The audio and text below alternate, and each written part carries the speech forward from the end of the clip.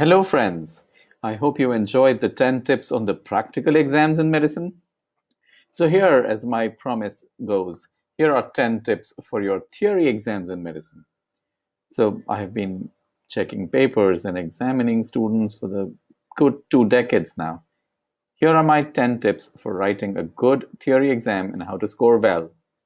Some of the areas that I will cover in this is mostly about presentation. Content, I'm not going to talk about. So these tips can be used for any theory examination in any subject actually. But I'm making this for my medicine students appearing in undergraduate or postgraduate exams. So here are my 10 tips for a good theory paper. Tip number 1.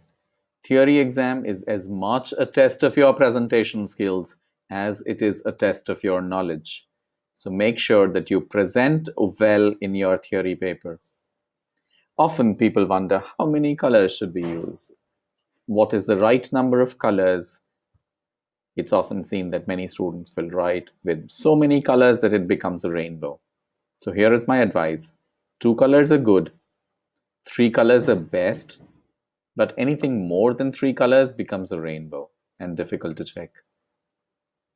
It's always advisable that you start a new question on a new sheet and you label the question number, and best to write the question heading prominently in a different color or highlight it in some way so that the examiner does not miss the question. Often what happens is the examiners are short of time and they will skip a question because it was not visible.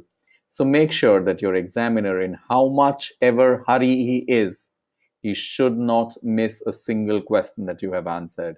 It might make a difference between passing and failing in exams if the examiner skips just one question or one page of your answer sheet.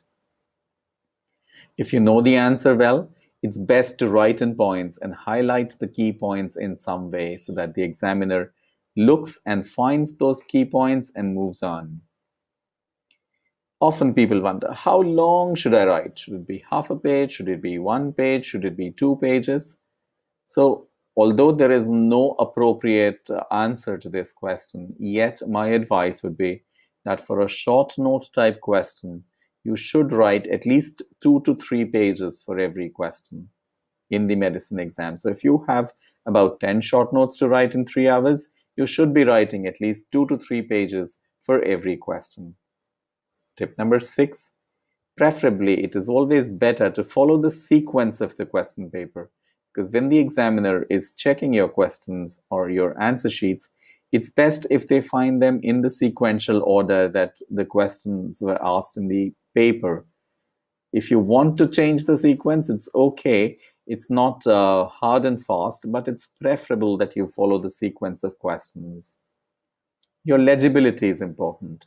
Even if your handwriting is bad, it should be at least legible and the examiner should be able to read what you have written. And it's good to be at least neat. Respect the lines on a ruled sheet. If you have a ruled paper on which you're writing, there are lines on that paper, and follow the lines. Don't write away from the lines or don't disrespect the lines. And leave appropriate margins on the right and the left. So that makes a good theory paper which is easy to correct and a pleasant answer sheet. And then the examiner doesn't have a problem giving you marks. And you don't miss out on any of the marks on questions that you have answered in your paper. So those, friends, are my 10 tips for your exam. To repeat, theory exam is as much a test of your presentation as it is a test of your knowledge. Colors, 2 are good, 3 are best. Start each question on a new sheet, label the question number, write in points, highlight the key points. Every question should generally not be less than 2 to 3 pages. Preferably follow the sequence of the question paper. Your legibility is important. If your handwriting is bad, at least be neat and respect the lines on the rule sheet and leave margins. Thank you. Thank you for watching and wish you all the best for your exams. May you do very well. And it may be a pleasure for any examiner to check your answer sheets and give you more marks. Thank you. All the best.